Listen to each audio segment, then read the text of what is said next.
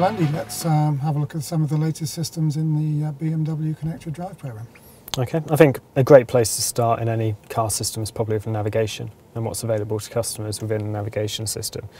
So I'll dive into there on the menu. And let's have a look at the map screen. So from where we are now, we can see the roads around us. You can see a lot of green there shown on the map. That green is showing traffic flow across major roads. So that traffic flow, it will work using mobile phone SIM card data. So it will track SIM cards travelling across a route, and as that SIM card travels through the area at the expected speed, it will show as green.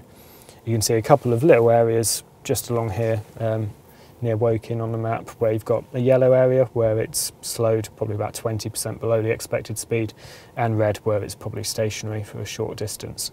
So that information's there and it's available to you. What you can also do is, as you've got a destination set up here, so I've just a moment ago just go into the guidance and currently set looking at Westminster. I thought a good chance it will show poor traffic for us when we're looking at this on here. So what you can also do is even see pictures at the destination, so you can bring up Google Street View if you want to in the car. So if it's somewhere you don't know, it's a great opportunity for you to dive in, see what to expect if you're looking to find something along the street. Also, if I just come back out, I'll use the interactive map and then also have a look at the destination.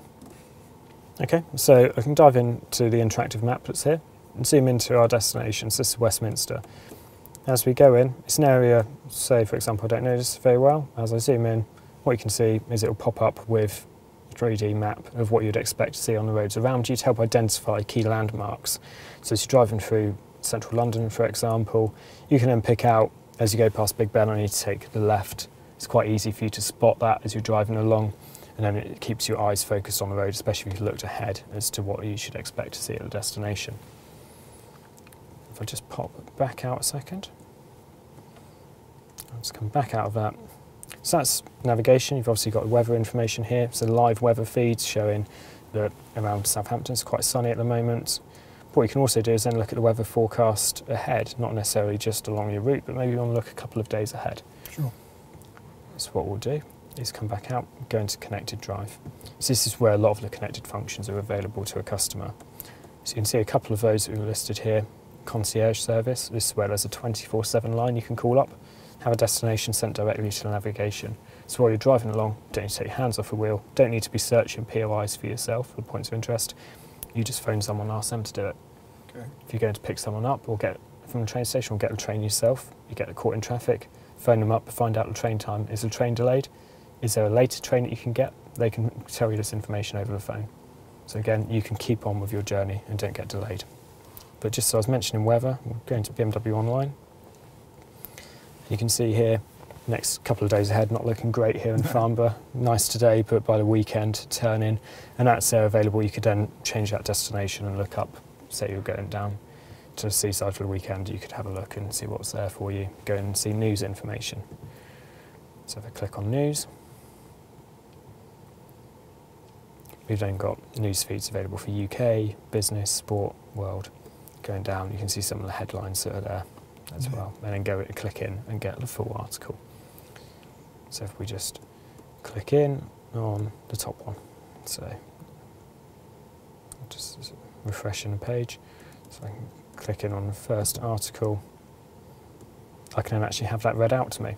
Right, okay. So again, here, this is something that could potentially be quite text heavy. You don't want to be trying to read that while you're driving, so you use the readout function that's available to you, and that's available throughout the screens within BMW Connected Drive and the iDrive. Okay. So something else, we've been talking about destinations and maybe going somewhere for the weekend. Go into messages. What I can do is from my phone or from a PC, use Google Send to Car. It will then appear in the car as a message. So the bottom one here, Buckingham Palace, was sent as a destination, say from Google or from the BMW Connected Drive portal. This top one above it, if I open it up, this is a message that someone has previously called up to the concierge service in this vehicle and asked for the destination to Heathrow Terminal 5.